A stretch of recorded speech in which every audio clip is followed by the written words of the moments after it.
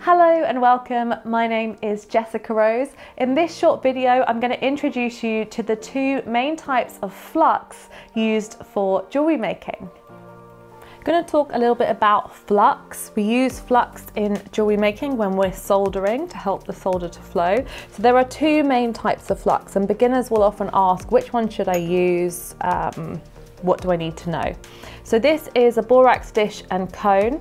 This is used traditionally for jewellery making, and all we do is add a little bit of water in, just a little bit, and mix it round.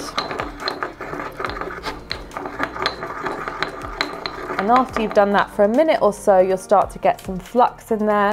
You can get a little brush and get it up. It's very light, you can't see much. I would need to mix it a little bit longer for it to be effective.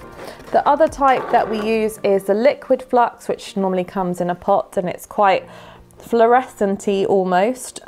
They're very similar, they do pretty much the same thing. It doesn't matter which one you use, whichever you feel most comfortable with for most projects will be absolutely fine. And most jewelers that I work with, who've been in the industry for many years, are happy to use either, or you just develop a preference. I really love the liquid flux, but it's absolutely just a preference.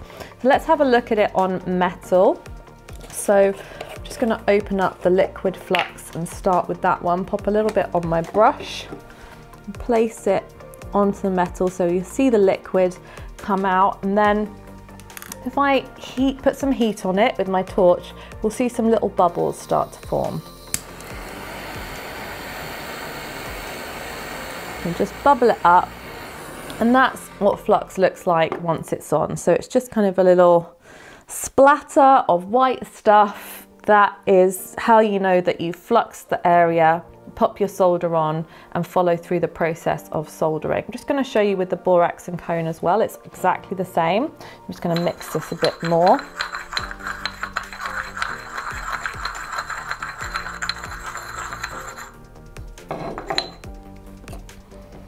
Okay, so I'm just going to grab a little bit on my brush. It's not loads, but let's see if we've got enough.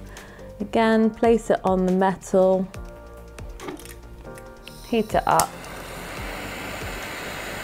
and there's the bubbling, and we can see the flux. So they do pretty much the same job. Pick whichever one you prefer and enjoy your jewellery making. And if you have any other questions, or you want to share more about how you use flux for your jewellery making, or you'd like to learn some more techniques, come and visit us at jewellersacademy.com for lots of courses, resources and information for jewellers. Until next time, happy making.